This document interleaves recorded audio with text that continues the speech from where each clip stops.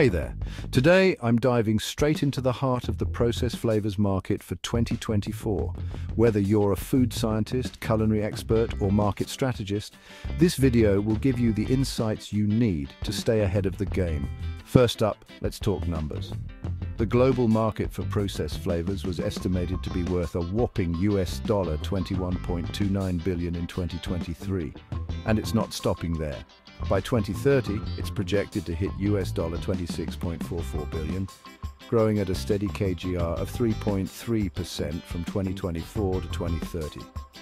So what's fueling this growth? Let's break down the key trends. Number one, there's a noticeable shift towards natural and organic flavors. Consumers today are more health conscious and are leaning towards clean label products. Manufacturers are responding by using natural flavors derived from fruits, vegetables, and spices.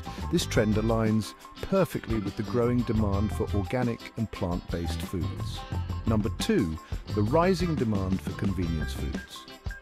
Ready-to-eat meals, snacks, and processed foods are flying off the shelves, especially in North America and Asia Pacific. Processed flavors are key players here, ensuring consistent taste and appeal across mass-produced items. Number three, growth in beverage applications. Think flavored alcoholic drinks like hard seltzers and fruit-flavored beverages.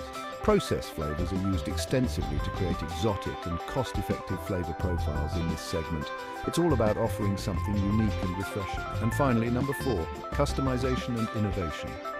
Companies are investing heavily in R&D to create unique flavor profiles and enhance sensory experiences. Innovations in developed flavors produced through heating and blending are especially prominent. This allows brands to offer distinct tastes across various food categories. Now, let's move on to market segmentation. In terms of type, we have natural flavors and developed flavors. And when it comes to application, it's split between commercial and household uses.